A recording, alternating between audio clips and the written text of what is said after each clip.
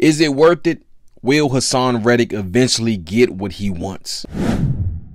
What's up, y'all? I'm JC. If you're new, welcome to the channel. If you're a subscriber, welcome back. Yeah, let's talk about this one. It has been reported that Jets edge rusher Haason Reddick has lost nearly $8 million in fines due to his holdout. That is a lot of money. But let's rewind things to see how we got here. This past offseason, Reddick was seeking a new deal from the Eagles that would make him one of the highest paid edge rushers. But Philly didn't want to commit to such, therefore he was granted a trade and ended up on the Jets. The Eagles received a conditional third-round pick in exchange for Reddick. For context, back in 2022, the Eagles signed Reddick to a 3-year, $45 million deal. 2022 season, Reddick tied for second most sacks in the league with 16, tied for first most forced fumbles in the league with 5, was a Pro Bowler and second team All-Pro. 2023 season, 11 sacks and a Pro Bowl selection. The final year of his contract would have paid him $14.25 million in base salary, which currently ranks 19th among edge rushers. Reddick will be turning 30 soon, so you definitely see why he wants to get a new deal done ASAP. When you look at his production over the last couple of years, and you factor in that this will most likely be his last major contract, again, so we see why Reddick is pressing the issue. But let's listen to what Reddick had to say about his contract situation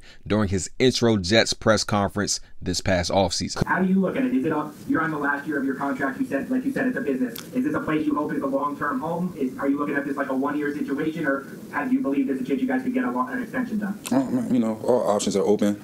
Right now, currently just worried about being here, meeting everybody that's in the building today. Contractual stuff, I'm leaving that up to my agent and Joe to figure out. You know, but whatever happens, I'm going to be happy for it. I'm going to give my all, no matter what. That's just who I am as a person. So no matter how it goes, how many years, I'm going to be here for however long I'm here for, and I'm going to give the team, the fans, everything that I have.